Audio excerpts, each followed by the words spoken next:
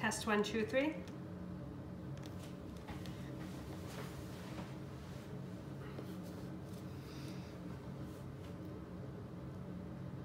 Hello.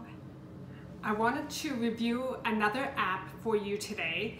This app is called Otter, O-T-T-E-R. Otter is an app that will change voice to text. So it will essentially tell you what people are saying. Another app that I have spoken to you about already is called Google Live Transcribe. So comparing the two, Otter is very good. It's fast and it's accurate. So I really enjoy that part about it. It also, you can use it on an iPad, you can use it on an iPhone, you can use it on an Android, and you can even use it on a computer.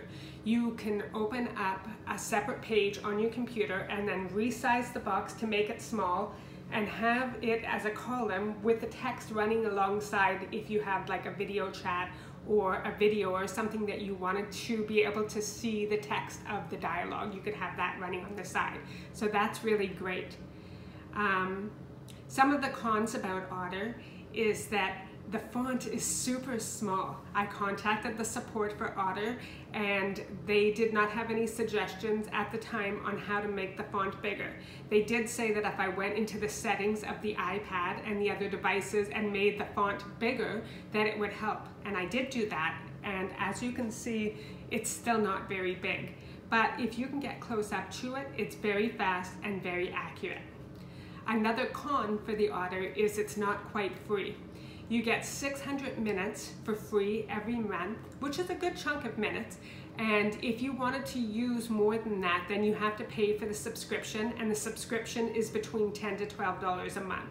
So really not too expensive in terms of trying to get accessibility if you need to be able to understand things more clearly. And it is very accurate. The other thing that I love about Otter is that it does save the notes. So every time you stop recording, it saves it as a note, and it also saves the keywords. So say if you had a science lesson and you were talking about volcanoes and lava and sedimentary rock, it would take those keywords that come up often during the lesson and it would put them at the top of the note so that you could search and see what the note is about.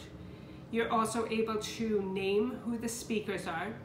And once you have the saved notes, you can use them for future reference if you wanted to study or check back something, if you wanted to check some facts. So that's a really, really nice thing to have. So basically, I'm going to give Otter a thumbs up, even though if you want to use more than 600 minutes per month, you're going to have to pay for that.